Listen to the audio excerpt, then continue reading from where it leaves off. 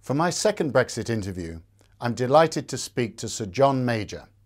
Sir John was British Prime Minister between 1990 and 1997 and spent a good portion of that time managing internal Conservative Party divisions over Europe.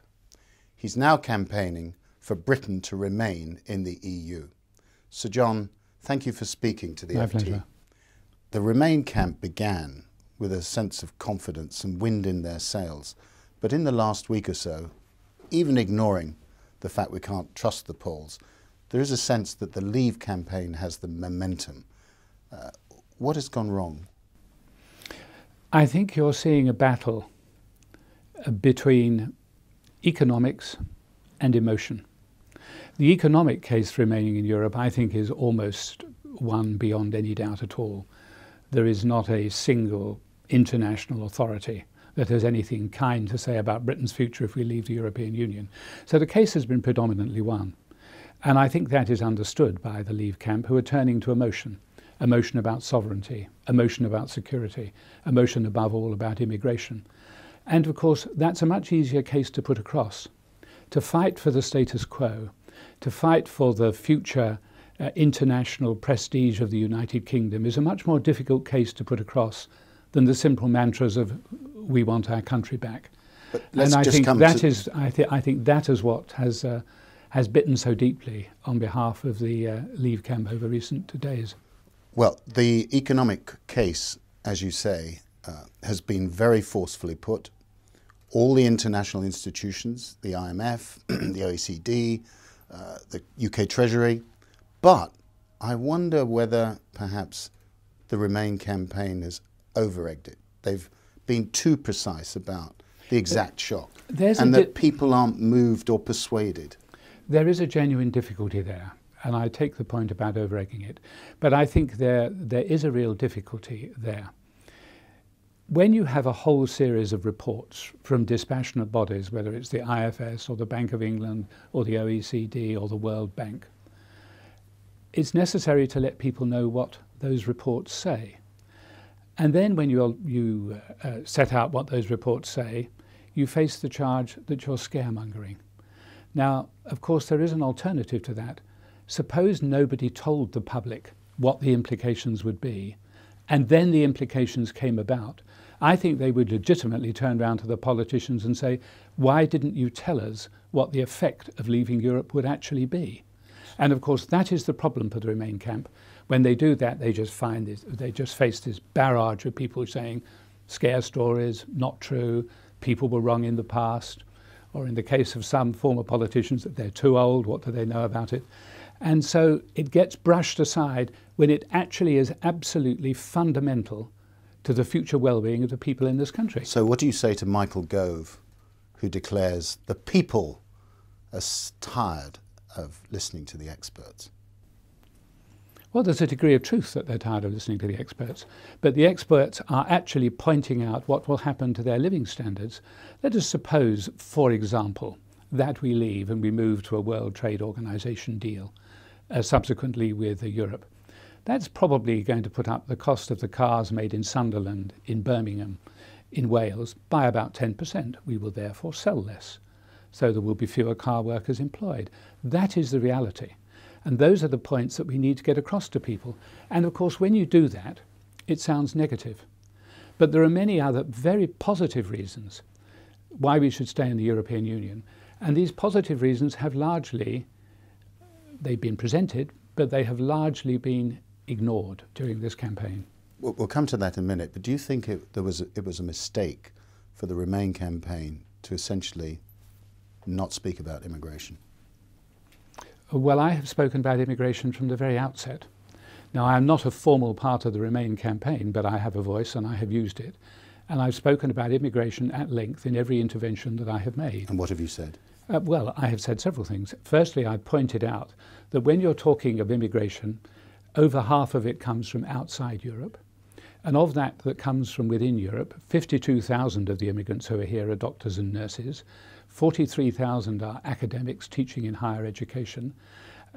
Another 80,000 are working in care homes helping the elderly. And a total of 250,000 are working in our public services. try and deal with our transport system without Europeans, try and get a coffee in a hotel or a coffee house or anywhere else without being served by a European. They are integral to the way we actually live. And the belief that the immigration from Europe is bringing in lots of people, as the Leave campaigns say, who are going to be undesirables in one sort or another, is simply not true. Now, several months ago, David Cameron said he was going to campaign on a substantial deal which he extracted or negotiated with his European partners. And there were some, including the Financial Times, who said this will not be a substantial deal because actually John Major got the substantial deal back in 1990-91 at the Maastricht Treaty with an opt-out on the euro, an opt-out of the social chapter, and an opt-out on Schengen. Was Mr. Cameron mistaken in trumpeting that deal? I think we can argue semantically about substantial. I think before... Well, you got a substantial deal. It's kind of you to say so. Thank you very much. I'm very glad I did, and I think it looks better now than perhaps it did then. But consider before he went, there were people setting out hurdles which they knew and he knew and everyone knew could not possibly be achieved in negotiation. And the purpose of doing that was to say the moment he came back that it was an insubstantial negotiation and it had failed. So stopping freedom of movement, for example? Or at least welfare benefits immediately for EU immigrants? Yes, well that was a partial assistance. But I think he did get an exemption from ever closer union, which before he went there, he was told by all the Leave campaigners he could not get. And after he got it, was told by the Leave campaigners that it was meaningless. Go back to what you were saying about the political consequences and the implications of a Leave vote. I mean, many people believe that this really would diminish Britain and marginalise Britain. Well, I don't have a shred of doubt about that. And I would say that for several reasons. There are some very practical illustrations. Largely at British instigation, after Russia started misbehaving in Ukraine and casting its eyes upon Estonia and Georgia, led by the British, the European Union imposed pretty stringent sanctions on the Russians and kept them in check.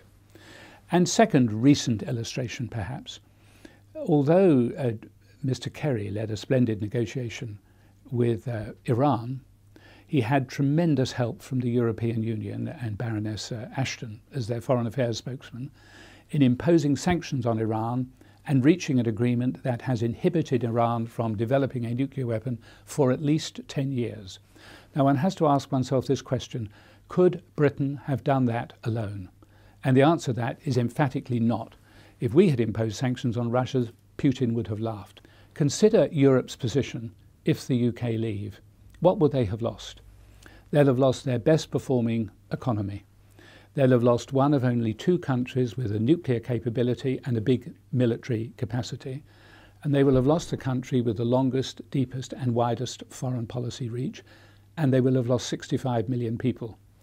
Now, in a world where you have an economic troika of America, China and Europe, Europe will diminish. Europe will have a lesser voice. The cradle of modern civilization will have a lesser voice than it has at the present time, and that is damaging for all Europe. Suppose Mr. Trump is elected. Is that really likely? I don't know. I didn't think he was going to be the candidate, but he is the candidate, so I don't think one can entirely rule it out. But do we really want the world to be left for President Xi and perhaps President Trump, or even America and China, to dance around with without a significant European influence? I don't. And so, Britain, by leaving, can help bring that about. Are we looking at Great Britain turning into Little England? Well, I think we will be diminished. I think the Little England point can be followed up by what happens to the United Kingdom if we leave. And there are two aspects. Firstly, there's Scotland, and secondly, there's Northern Ireland. In terms of Scotland, it is overwhelmingly likely, not perhaps immediately, but at a suitable time when they think they can win, that the Scottish National Party would hold a second referendum on independence.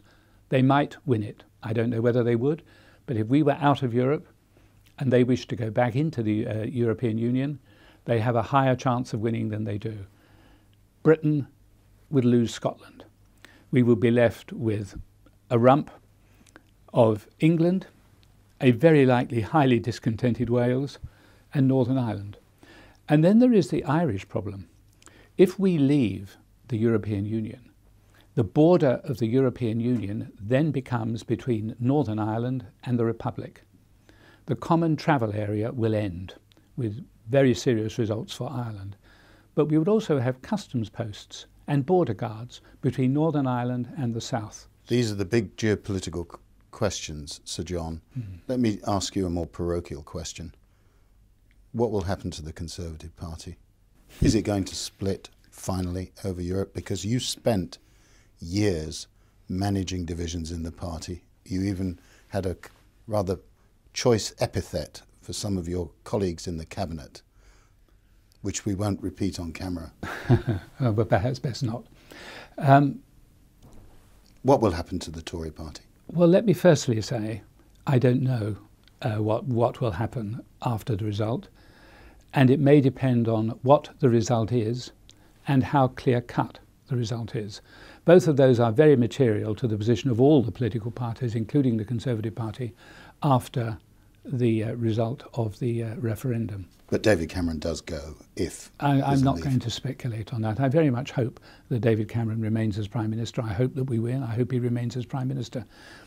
And I really don't think it would be helpful for me to speculate on what might happen thereafter. I'm focused at the moment on making sure we stay inside the European Union. That is the big prize. What happens internally is, of course, very important, but it is of a lesser importance than the long-term future of Britain inside the European Union. If we leave, we are out. Let us not fool ourselves in thinking we can be out for a couple of years, then reapply to go back and enjoy the same position we have now. It's over. It's irrevocable. It's over. It's irrevocable. And frankly, we are too proud and independent a nation to go crawling back to Europe in 4 or 5 or 6 years' time saying, we made a mistake, can we come back please? I don't think you would ever get a majority for that inside the House of Commons or inside the country, simply because of our pride in nation. Sir John Major, thank you very much for joining the Financial Times. My pleasure, thank you. Thank you.